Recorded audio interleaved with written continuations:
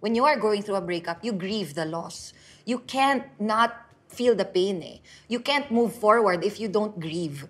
So yun yung ginawa ko. When I went home, I really sat with my pain and I processed it.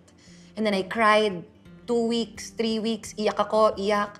But then I started baking, I started dancing, I started singing. Talagang parang inano ko, transform ko. Kasi, you know, negative energy is there to really help us parang push ourselves to become the best versions of ourselves.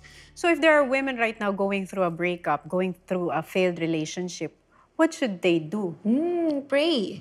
Really submit and surrender to God. Because that's the first thing that I did. I will never forget this. I cried on my knees on the kitchen floor and I said, Lord, I can't do this on my own. Please, step in. And, grabe.